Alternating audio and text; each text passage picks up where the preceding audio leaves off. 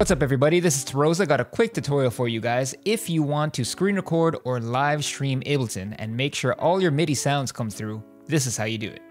First, download OBS if you haven't already. Select the correct version depending on how much you overpaid for your computer. Second, and this is where the real magic is, head to reaper.fm and download the Replugs VST. Open up the installer, click on I agree on the agreement even though you didn't read it, and all you really need is this, Restream. But if you want to try out their other plugins, go ahead. I personally have never used them, but I'm sure they're great. And after you install the plugin, head over to Ableton. Look for the Restream plugin and throw it directly on your master track. I suggest leaving identifier to default, and this next part is very important. If you don't do this properly, none of this will work. So select Send Audio MIDI, and in the drop-down, select Local Broadcast. Again, very important. Send Audio, drop-down, select Local Broadcast. One more thing to be aware of is if you have a bunch of plugins on your master track, make sure Restream is at the very end of the chain. That way, all the plugins you have here go through Restream and is sent to OBS. Speaking of OBS, we got one more step here.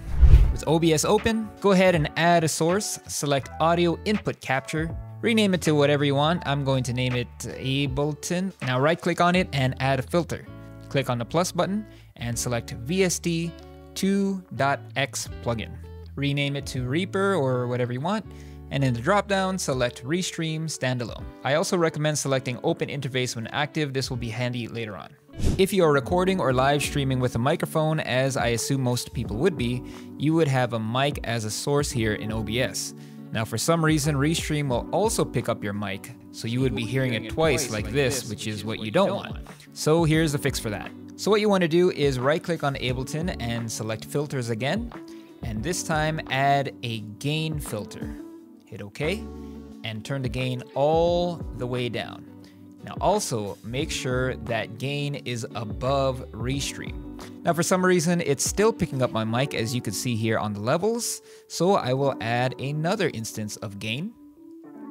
Turn that all the way down, and again, make sure that it is above Restream by clicking on the arrows. And as you can see here, Ableton or Restream is no longer picking up my mic, but my mic is still going loud and clear. And it's always a good practice to make sure your audio sources are on separate tracks, so your mic is on a separate track than Ableton.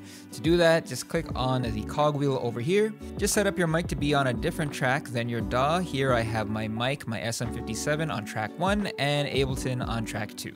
And really, that's it. Now, before you hit record or live stream, just make sure that everything is set up. One way to do that is to play some audio in Ableton and make sure that it's showing up on the levels in OBS. If you're not getting any audio, one mistake that I've done was not setting it up properly in Ableton. I would just add the plugin, but not actually set it up properly. So make sure that you do have Send Audio and Local Broadcast. Otherwise, nothing will be sent to OBS. Anyways, I hope that helped you. If it did, hit that like button and subscribe to my channel. This is exactly how I screen record all of my videos. So if you want to see that in action, watch this video over here.